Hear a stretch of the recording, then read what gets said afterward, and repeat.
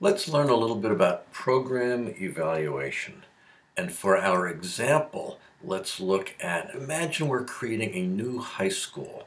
So in the image, we're seeing a high-tech high in San Diego. Imagine we're creating a school like that. But our new school, similarly, would focus on increasing student engagement by fostering their passion, which hopefully will lead to a career.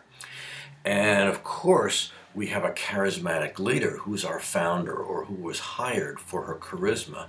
And she spent the last year canvassing our feeder middle schools, speaking to the whole student body, inviting them to apply because selection will be by lottery of the students who want to attend. So it's sort of self-selection. And why would they want to attend? She tells them, well, you won't be normally studying and taking tests. You'll be doing projects, team projects, and you will have some technology support. You'll each have your own laptop as opposed to the shared computer labs here. You can take the laptop home, and at the end of high school, it's yours to keep. Grades, don't worry about low grades because it's a project. So the project is either complete or incomplete. When you finish a course, it's complete or incomplete. And there's some external funding from local companies who want to create the next generation workforce. So apply and see if you are one of the lucky few.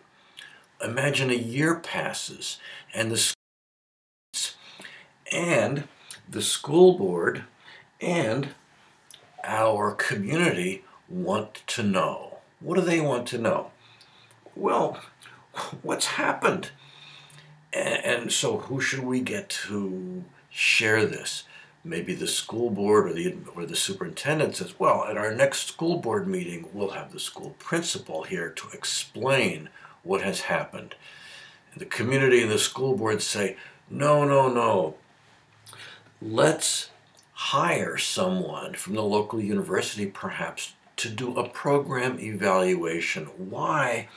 Because we want to avoid bias. We want this to be an objective study. And oh, by the way, we need this in time for our next budget preparation, so they only have 2 months to do this. Well, imagine that you are the lucky winner of the contract. And step one is to collect existing data that the school has. So in measures of achievement, we have our standardized test scores. And we have our grades from last year, and our standardized test scores from this year. We can compare one to the other for student achievement. For engagement, we have attendance records from last year. And this year, same kids. Are they attending better or worse? And finally, behavior referrals. So if discipline referrals are down or up, that tells us something about student engagement.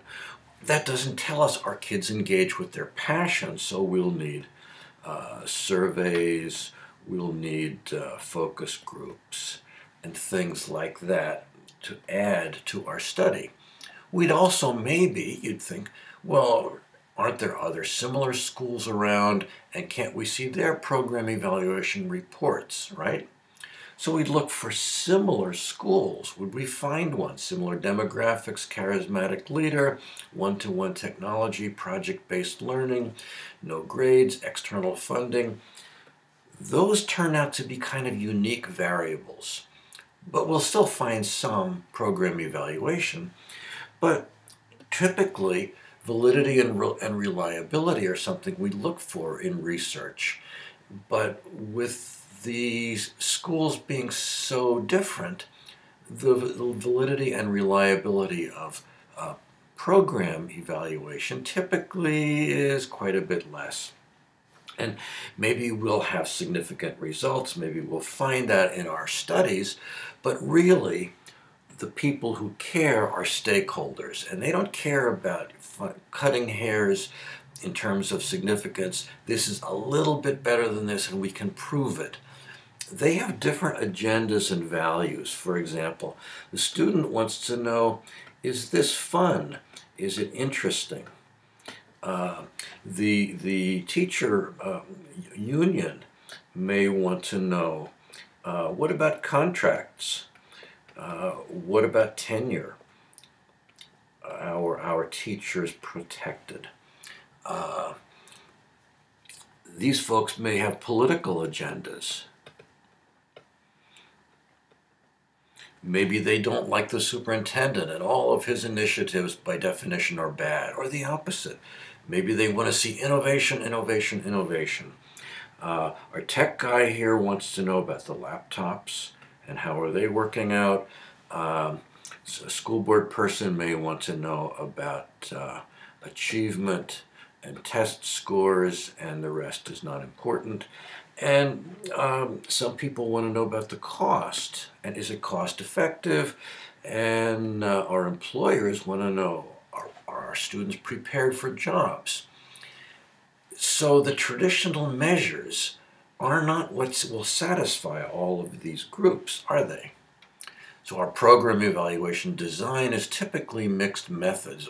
I would think almost mixed up methods, because yes, we'll find some data and we can search for statistically significant relationships. So in this example, there's strong STEM interest and great engineering attitude, not so bad math and science. Engineering knowledge, not so hot. There's interest in STEM, but for a STEM major, for an actual career, not so much. Then survey results.